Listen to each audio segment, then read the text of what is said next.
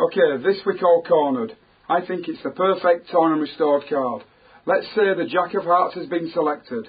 You've got nothing in your hands, it's perfectly clean and very, very fair. You take a corner and you just weaken it by bending it. When you bend it enough, you can actually take the corner off. Now this really does go right back on there. You can actually see where it fits. Of course, you can't put this piece too close, because if you do, it goes right back on there. When it goes right back on, you've got a full restored joker. You've got nothing in either hand, and you can show this all the way around.